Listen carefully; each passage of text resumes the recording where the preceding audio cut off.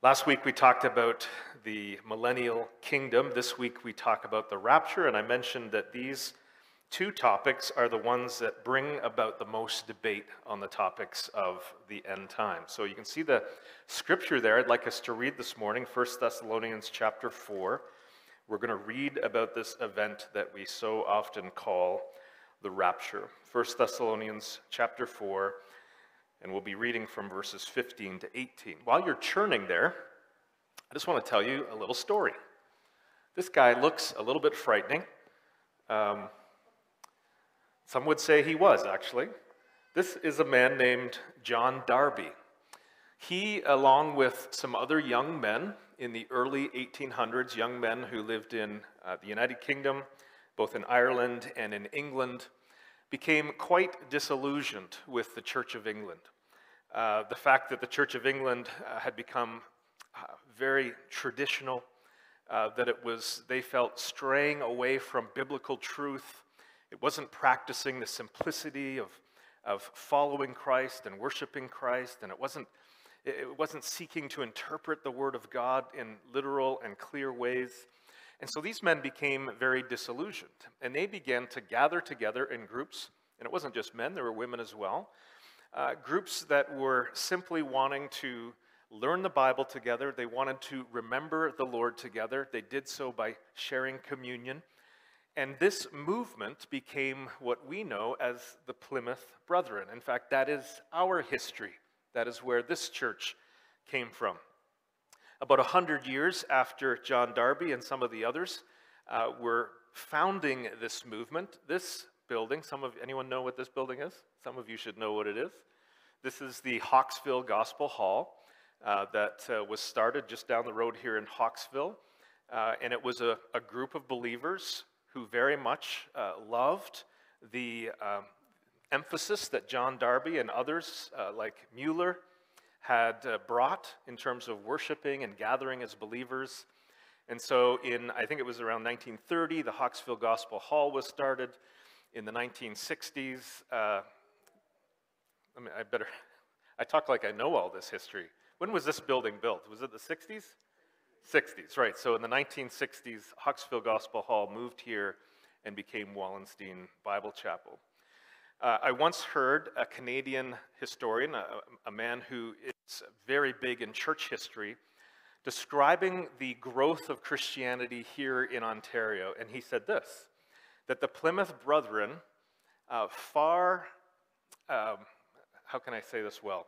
Plymouth Brethren were very impactful in the spread of the gospel, and he said we far outweighed our size in terms of our numbers, but there was a huge impact, and one of the reasons was that the Plymouth Brethren wanted to make Jesus known, and they wanted to spread the news, and they wanted to plant new assemblies, as they would have called them. And that is our history here. Now, sadly, not many decades after this whole movement began, the movement split. And this man, John Darby, became known as the father of the closed brethren. That doesn't actually sound very inviting, does it? But there's a segment of the Brethren movement that became closed in the sense that there was less emphasis on wanting to gather all believers together in the name of Jesus, and these groups became more exclusive. I had a lady came to me a number of years ago who was traveling with her husband out in Newfoundland.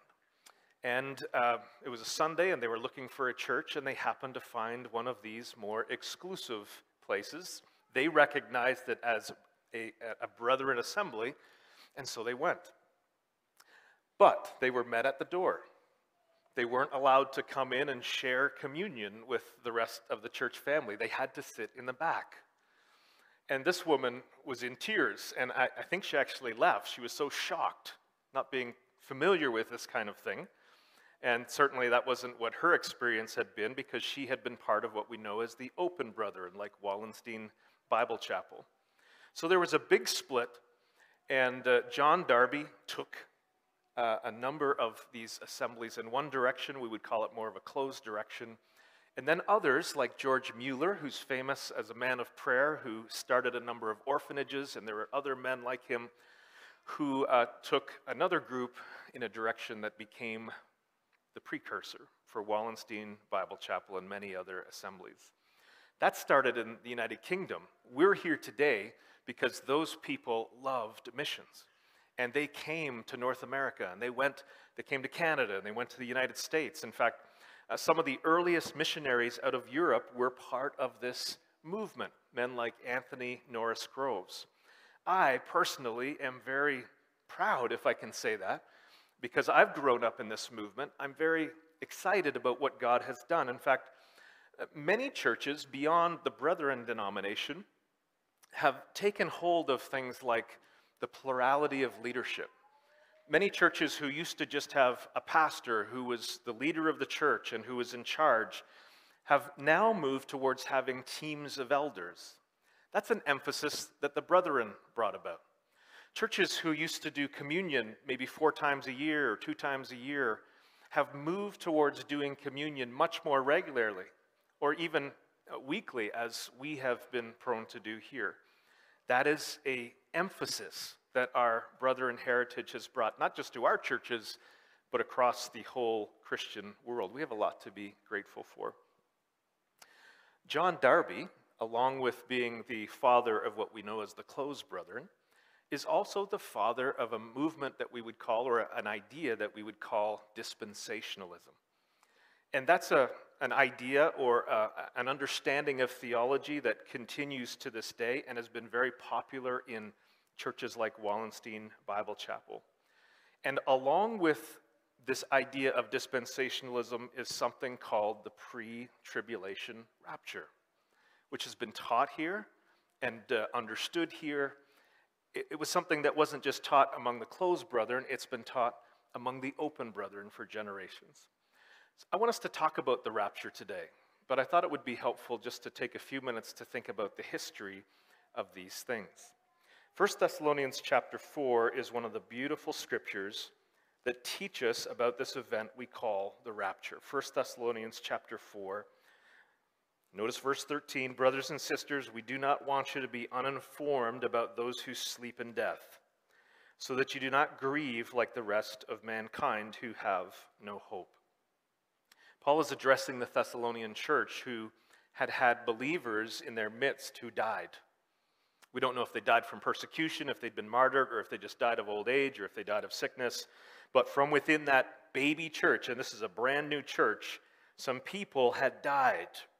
And so the question went back to the Apostle Paul. What happened to these people? Will we ever see these people again? Do these people have any hope of the future? And so Paul is answering that question. Don't grieve like the rest of mankind. Verse 14. We believe that Jesus died and rose again, and so we believe that God will bring with Jesus those who have fallen asleep in him. Now, this term fallen asleep is a metaphor for death.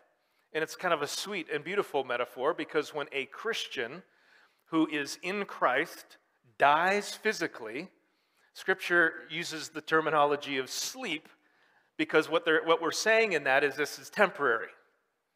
This is not permanent. This is not dead forever and gone. This is just a temporary sleep. And the reason for that is because resurrection is going to awaken every believer who has died in the Lord. Verse 15, according to the Lord's word, we tell you that we who are still alive, who are left until the coming of the Lord, will certainly not precede those who have fallen asleep. For the Lord himself will come down from heaven with a loud command and with the voice of the archangel and with the trumpet call of God. And the dead in Christ will rise first.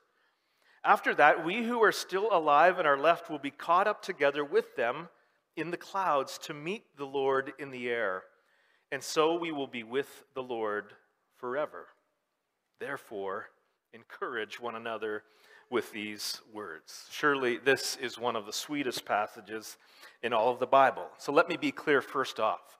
When it comes to this event that we call the rapture, there is no debate about whether it will happen or not.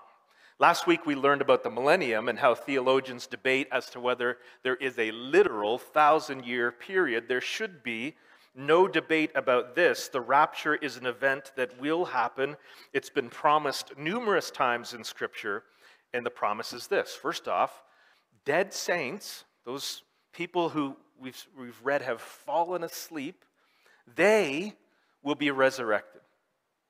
So just stop for a moment and think of someone you know who was a follower of Jesus, who you've lost, someone who's died. Maybe someone for you, maybe it's recent. For me, I'll always think of my grandpa Goodkey, who died in 1995, faithful Christian man. And many of us can think of many people. Many of us have lost our parents, and maybe we've lost children who were followers of Jesus. And we have this tremendous hope that we will see them again, that life is not over. In fact, we would believe from Scripture that their soul has already gone to be with Jesus in heaven. This event is the reuniting of their soul and their body. Not only the reuniting of their soul and body, but the reuniting of them and us.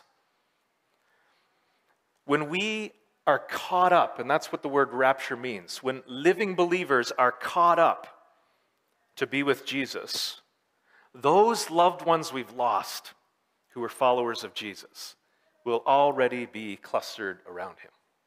And when we see him, we will see them. What a hope we have. Secondly, as I said, the word rapture, it's actually a Latin word. It's not found in the Bible, but it's a Latin word that means to be caught up. It's a word, an expression that we found here in our passage here. Living Christians will meet the Lord in the sky. We will be caught up, supernaturally. And in 1 Corinthians 15, we find that it's not just a matter of us being caught up, but our bodies are going to be changed. Some of you are familiar with that passage. In fact, I believe our speaker these next 2 Sundays is going to be addressing that passage, so you'll be learning more about that. When we are caught up to be with Jesus, our bodies are changed, or glorified, we could say, so that we become like Jesus, or our physical bodies will become like the body of Jesus. And what was the body of Jesus like after he rose from the dead? It was amazing. Still physical, and yet he could move through walls, he could just walk through doors, he could just appear, he could show up wherever he wanted to, but he could still eat. You've heard me say that before, I love that part. Walks through the door, just shows up, just appears. We would think, well, that sounds like a spiritual body. And then he says, what do you got to eat? Or like when he showed up on the Sea of Galilee and had breakfast cooking there and said, Peter, bring some of those fish. Somehow the glorified body is both a physical and spiritual body. Somehow those two things united. Never think that our eternal body or our eternal existence when we are with Jesus forever and ever will be like a ghost, will be like a vapor, will float around on clouds and play harps and eat Philadelphia cream cheese. We're going to be people. We're still going to be humans. We're still going to have bodies, glorified bodies. And that's the promise that is coming to us in the rapture. And then we find that we meet the Lord in the air. We will see him. We will be in his presence, and the promise continues that having experienced this event and being caught up into the presence of Jesus, we will be with the Lord forever. So in other words, where Jesus goes from that moment on, so we go. From that moment on, wherever Jesus is, we are. And when Jesus returns to the earth in judgment, we will be with him. When Jesus sets up a millennial kingdom, we will be with him. When Jesus ushers in the eternal kingdom, the eternal state, we will be with him based on the promise of God's word forever. This is what we look forward to. Now, the challenge is, and those of you who are students of this theology and you've tried to discern, well, when does the rapture happen? John Darby and many, many since him, many today, believe that the rapture happens before the tribulation. It happens as a separate event from the Lord's second coming to the earth. Regardless, though, we place the rapture either before an event called the tribulation, some place it after. So let me just show you some of the promises of Scripture about this period we call the tribulation. Daniel 12:1. There will be a time of distress such as not happened from the beginning of nations until then, but at that time your people, everyone whose name is found written in the book, will be delivered. I'm showing you here that this teaching about a tribulation period at the end of time is all through Scripture. Jesus talked about it in 3 of the Gospels. There will be a great distress, unequaled, from the beginning of the world until now, and never to be equaled again.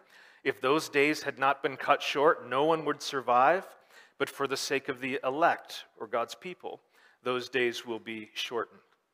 And then in 2 Timothy 3, Paul, the Apostle Paul, says there will be terrible times in the last days. And then in Revelation, there is a scene depicted of many, many people who are singing and worshiping God, and as we see here, dressed in white robes.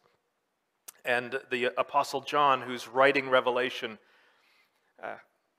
asks the question, having seen this vision, who are these people?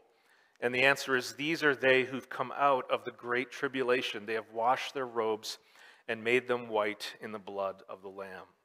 So we have so much to look forward to. We've got the good news and the bad news. There's a time coming on the earth when there will be a great tribulation, but there is also this promise of a rapture. So I want to show you this, and this is probably way too small, but if you can see it, what I'm doing here is just showing you a very basic timeline. This is not nearly as detailed as some outlines or timelines that are used in end times teaching, but this is the basic one.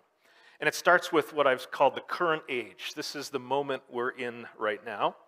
And sometime in the future, there is a time of tribulation, possibly 7 years, 3.5 years, depending on your understanding of the prophecies. After the tribulation, we have the return of Christ to the earth. And then, as we saw last week, we believe there will be a 1,000-year millennial kingdom. And after that kingdom is when the final judgment takes place. You may have heard of the Great White Throne judgment of Revelation chapter 19. And then after that is what I've called the eternal kingdom. And we'll be talking about that in our last message on Labor Day Sunday. So the question is, where do we put the rapture in this? We know the rapture is going to happen. It's an event that's spoken of multiple times in Scripture. And John Darby and many others, as I've said since, including now, place the rapture before the tribulation. It is an event, it's believed, that takes place separately from the return of Christ. Most would say the tribulation period is this period of 7 years. So the rapture happens, which means all of the living believers in the world are caught away, and then that 7-year tribulation period begins, and at the end of that period is the return of Christ. Others place the rapture as something that happens when Jesus returns. It's part of that. It's part of his return. So in other words, meeting the Lord in the air means that he's coming to the earth, and before he gets here, we join him. And I know that might seem strange to some of us, but the imagery is the idea of a conquering king who's been out at war, and he's coming back home. And when we hear the shout that the king is coming, we all rush out to meet him and join the procession and the entourage as he returns back into the city. So that would be the imagery of the post-tribulation rapture. And as I've said, I understand that many people have different views on this. Actually, some people even place the rapture in the middle of the tribulation, sometimes called the mid-trib rapture or pre-wrath. I want to take some time to think about the pre-tribulation rapture, and why did John Darby believe this? Why did he put this idea forward? And why have many since him believed in this, including many of you here? So what is the biblical reason for a pre-tribulation rapture? By the way, I am assuming that we are all Bible students, aren't we? That as we come to the Bible, in fact, as followers of Jesus, I've said this many times at Wallenstein, we want to know what Jesus knows, and we want to live as Jesus lives. So to be a follower of Jesus is to be a student of the Bible, right? That's just who we are. We take these things seriously. And to be a student of the Bible means that we study the Bible to see what it says, and we believe what it says. We are looking to understand the evidence, the biblical evidence, and we make convictions and we form our beliefs based on what we find in God's Word. That's the assumption that I make. In fact, we need to take that seriously because one of the very last verses of the Bible at the end of the book of Revelation, chapter 22, right before it talks about the coming of Jesus, it says this: anyone who adds to the words of this prophecy, the book of Revelation, will have all of the curses of this prophecy poured out upon them, paraphrasing. In other words, it's a very strong challenge at the end of God's Word that we don't add to or take away from God's Word. In other words, to be students of the Bible is to have a very serious endeavor before us, where we look at the evidence that the Bible gives us and we follow it where it leads. And when the evidence of Scripture and what we find in Scripture is different than what I've believed or what I thought, whether it's about God or about myself or about the world or about the future, my will bends towards the Word of God because it's His Word. It's His revelation to me. That's a really important thing for us to remember. The other thing I want us to remember is that when it comes to Scripture, we have two things. We have certainty and we have, can you guess? Mystery. There is certainty and there is mystery. There are things, and I've expressed it already in this teaching about the rapture. Let's not argue about whether the rapture is going to happen. Let's not go home today and think, well, I'm not so sure whether that's actually going to happen. No, it's going to happen because it's promised in the Word of God. We can be certain about it. We should be willing to argue for it graciously. But we believe that it's going to happen. Certainty. We can be certain that Jesus is the Son of God. We can be certain that Jesus gave His life as a substitutionary atonement so that we could be forgiven and saved. We can argue, we can die. We should die for those kinds of certain theological truths. We should. But then, there's a lot of things in the Bible that are mystery. And we ask ourselves, well, why did God make it that way? You know, one example I thought of recently is in the early chapters of the Bible, we read this strange story about something called the sons of men and the sons of God. And the sons of God went into the sons of men and had children, and they were giants. And people debate, like, okay, so are these angels? The angels had relations with humans and produced, like, what? Folks, that's not something we're going to argue and die for. There's so much mystery in that, and there's views, various views of that. Why is the Bible written in such a way that on certain topics and issues, we just don't have solid answers? Why is that? Here's what I believe. Remember what Jesus said when He talked about the kind of faith that saves us. He was very clear about this. He taught this to His disciples, and He said this: unless you have faith like a child, faith like a child, you cannot enter the kingdom of God. What is childlike faith? Childlike faith is faith that is built on the certainty of the Father's love and of the Father's presence, but it's willing to endure the mystery of unanswered questions. I was thinking this morning about one or two times when I was a little kid, and I've seen this happen since, where, you know, after Sunday service, and back in those days, everybody had a black suit on, and Dad's standing around with some other men, and they're talking about various things, and I go and stand beside the wrong guy, and I grab his hand, or I grab his pants, and then I look up and realize, that ain't my dad. And so what do? Sheepishly, probably cried, knowing me, but walk across the circle, find my dad. I want to hold his hand. But then I remember as a young boy, my dad was a pretty good mechanic, and he was into cars, and I remember asking him one time, Dad, how does an engine work? And he did his best to explain to me how an engine worked. I still don't get it. But I trusted him, and actually what I trusted is that he knows how an engine works, and actually he seems to be able to fix it when it breaks. That's my dad. He can do that.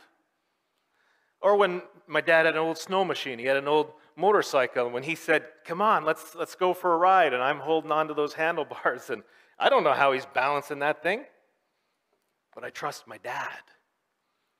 That is built into the faith.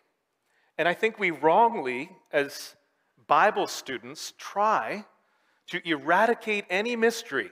We want to explain everything. We want to be able to give an answer for everything, and we eradicate all the mystery. And we're no longer being children of faith, trusting a Father who knows a whole bunch of stuff we don't know. And I find that when we do that, we inevitably embrace a conviction that seems to fit with one scripture, but violates another. And that's why this is challenging. We want to be sincere and honest Bible students. We want to see what it says. So why do people believe in a pre-tribulation rapture, including many of you? Here's the first one, is the idea, the scriptural idea that's taught throughout the Bible that Jesus could return at any time.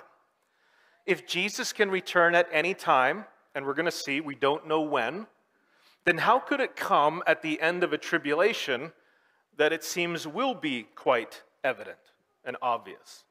So if Jesus comes at any time, wouldn't it have to be before those things happen? Matthew 24, 42 to 44, keep watch, you don't know on what day your Lord will come, but understand this, if the owner of the house had known at what time of night the thief was coming, he would have kept watch and would not have let his house be broken into. So you also must be ready, because the Son of Man will come at an hour when you do not expect him. And then Mark 13, about that day or hour no one knows, not even the angels in heaven, nor the Son, even Jesus. Notice there was mystery even for him about the timing of his coming. Only the Father knows. Be on your guard. Be alert. You do not know when that time will come. Therefore keep watch, because you do not know when the owner of the house will come. If he comes suddenly, do not let him find you sleeping. What I say to you, I say to everyone, watch. This is the word of God. Matthew 25 is the story of those ladies that have the lanterns, and there's a wedding that's about to happen, but they don't know when the bridegroom's going to come, and some of them bring extra oil and some of them don't, and the bridegroom comes at a time when they're not ready, and some of those people with the lamps run out of oil and their lamps go out. And the moral of the story, Matthew 25:13, is keep watch. You do not know the day or the hour. Romans 13, the hour has already come for you to wake up from your slumber, because our salvation is nearer now than when we first believed. The night is nearly over, the day is almost here. And Titus 2:13, we wait for the blessed hope, the appearing of the glory of our great God and Savior, Jesus Christ. And James 5, be patient and stand firm, because the Lord's coming is near. The judge is standing at the door.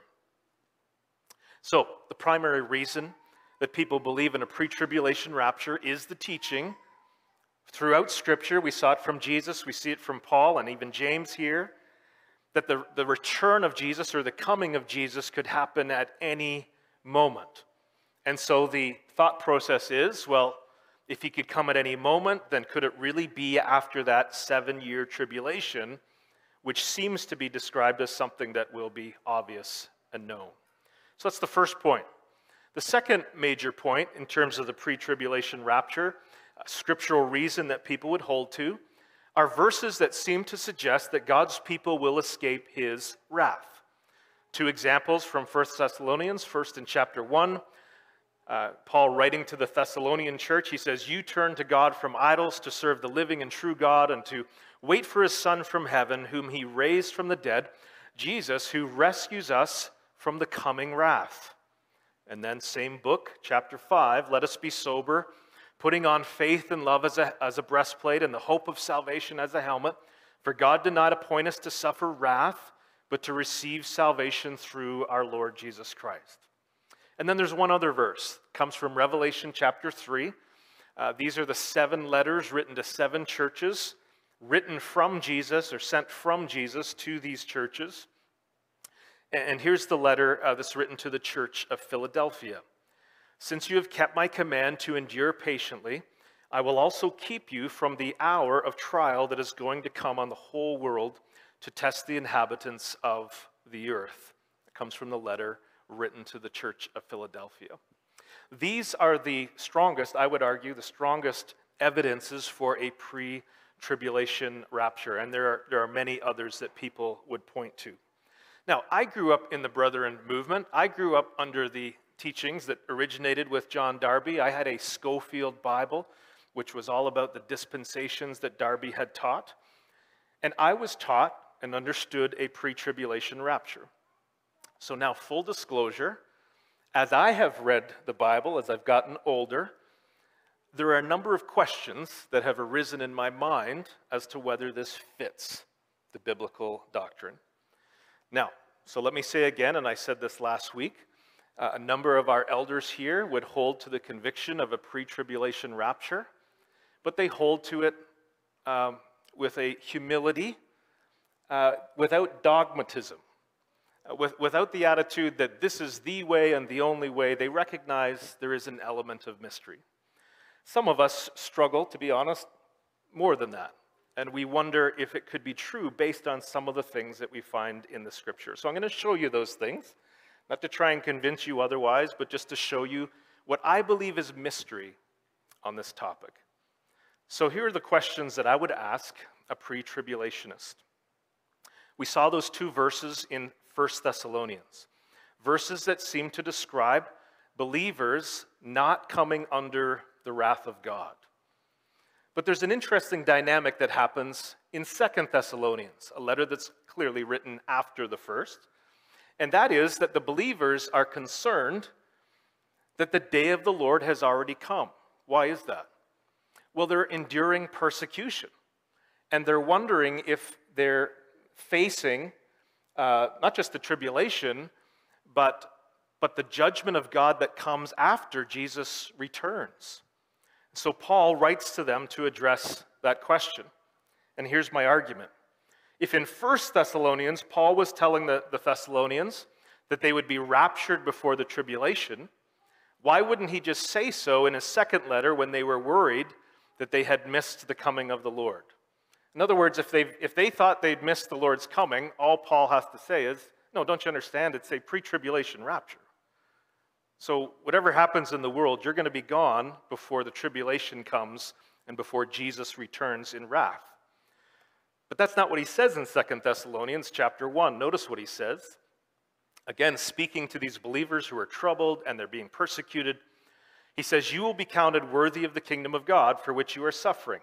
God is just, and notice now, he will pay back trouble to those who trouble you and give relief to you who are troubled. Now, we believe relief to the believer comes at the rapture. But notice he puts these two things together. Relief comes with payback, paying back trouble to those who trouble you, and giving relief to you who are troubled, and to us as well. And then he tells us when it's going to happen. This will happen when the Lord Jesus is revealed from heaven in blazing fire with his powerful angels. He will punish those who do not obey God, who do not know God and do not obey the gospel of the Lord Jesus. They will be punished with everlasting destruction and shut out from the presence of the Lord and from the glory of his might. On the day he comes to be glorified in his holy people and to be marveled at among all those who have believed. Now, we would believe that we're going to be glorified in Christ and we're going to marvel at Jesus when we're raptured, when we see him. This passage says, I don't know how you could argue it, that is the same day as the day of Christ's return and judgment on the world. Same thing happens in the second chapter of 2 Thessalonians. Here he's addressing their concerns concerning the coming of our Lord Jesus and our being gathered to him. Do you see how he puts those two things together? We ask you, brothers and sisters, not to become easily unsettled or alarmed by the teaching allegedly from us, whether by a prophecy or by a word of mouth or by letter, asserting that the day of the Lord has already come. Don't let anyone deceive you in any way, for that day will not come until the rebellion occurs and the man of lawlessness is revealed. We think of this person as the Antichrist. That's part of the tribulation. But again, notice what he says there concerning the coming of our Lord and our being gathered to him. He says, don't be alarmed. You haven't missed it. It's yet to come. And his explanation isn't that the gathering happens before the man of lawlessness is revealed and the Lord's day comes after. He doesn't say that. In this case, he puts them together. Another question for pre-tribulationists. If the letter to the church of Philadelphia, I mentioned that scripture, Revelation 3:10, is a promise to the universal church, why don't we expect that the promises in the other letters are for us as well? So the argument is simple here. Revelation 3:10 is a letter that Jesus wrote to a specific church in a specific time, thousands of years ago. We, if we are pre-tribulationists, we tend to take that letter and say, no, this is for us. This is a promise for us. This must mean that we're going to be raptured before the tribulation. So my simple question is, why do we do that with that verse and with that letter, but not with any of the others, including the letter to the church of Smyrna, exactly one chapter earlier, in verse 10, which says, do not be afraid of what you're about to suffer. I tell you, the devil will put some of you in prison to test you, and you will suffer persecution for 10 days. Be faithful even to the point of death, and I will give you life as your victor's crown.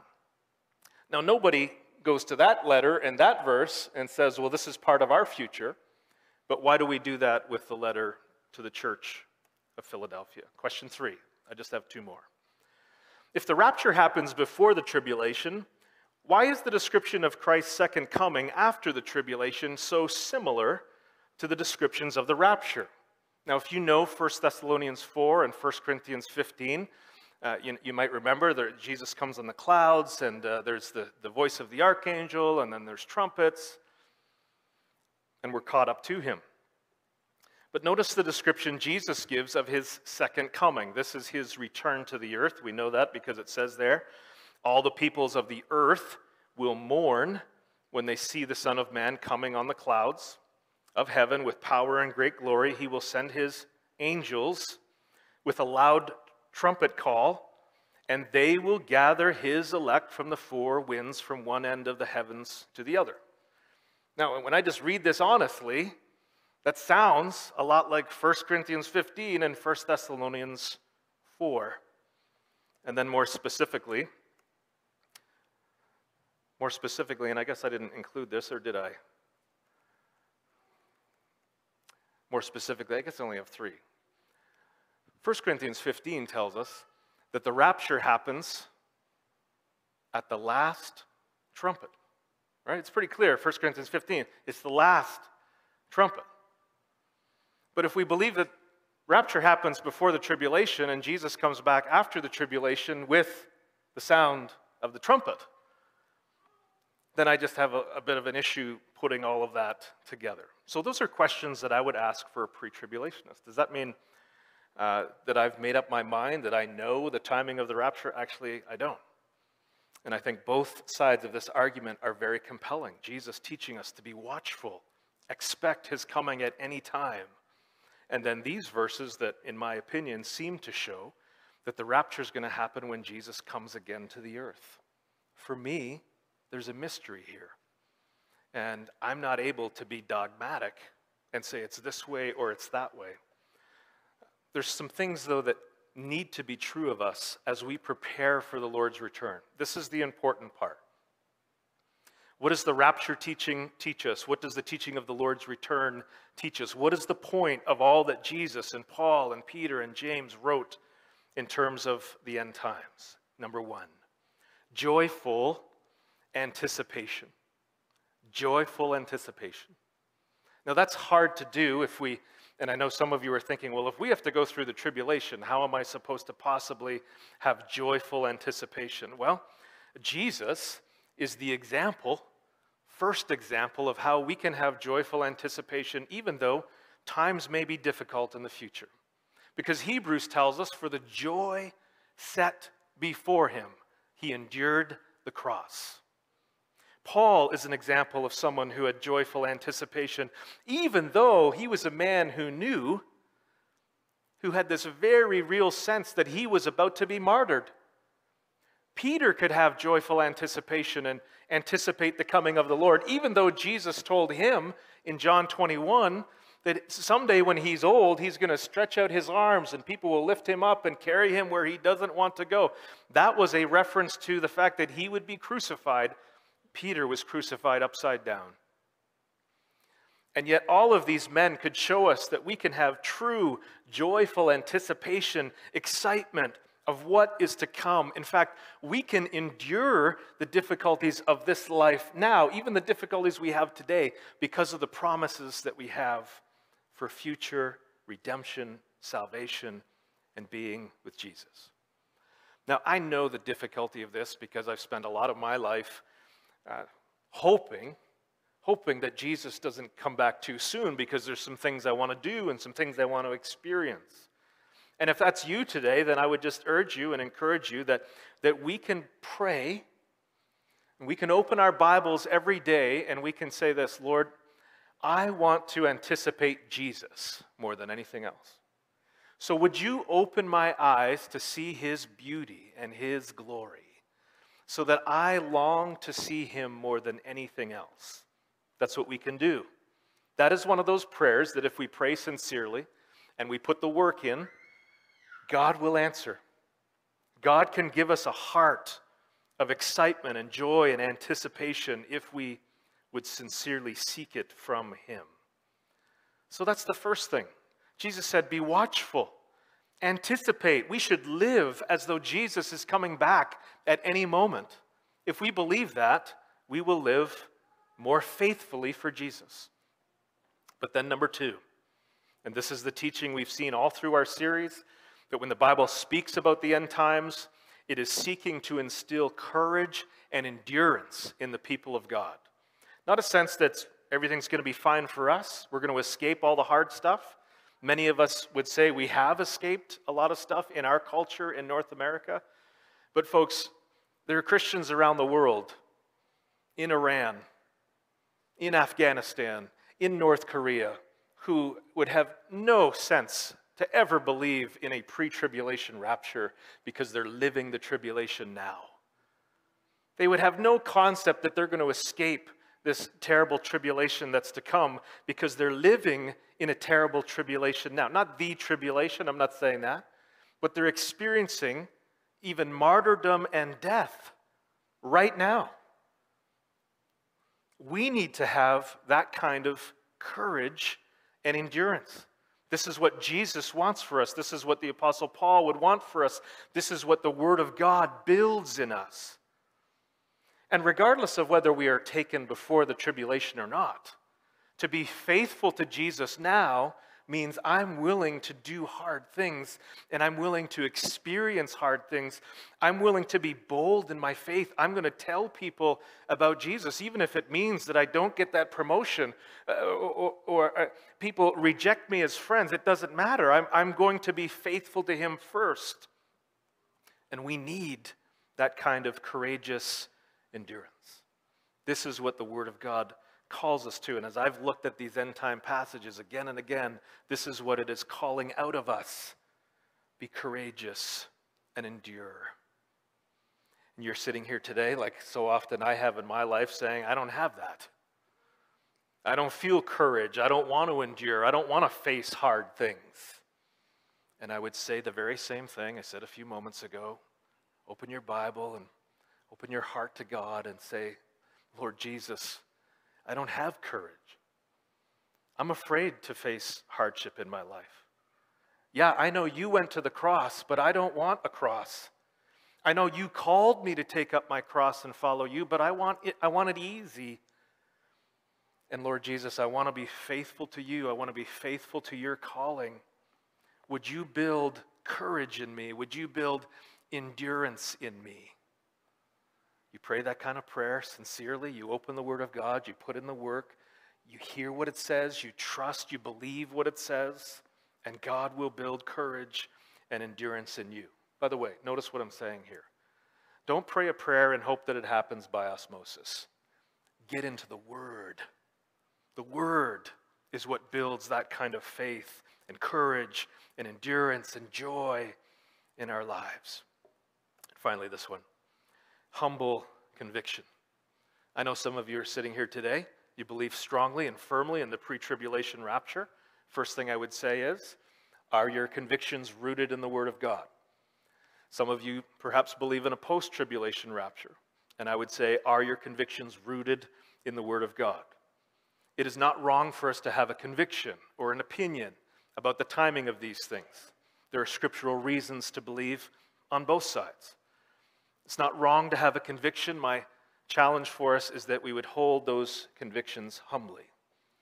I think as you get to know me, as you hear me preach, you will find that there are things that I'm going to raise my voice about, and I'm going to be excited about, and we're going to die on this hill. But then you'll find there's many other things that are a mystery, that aren't necessarily clear and obvious in the Bible.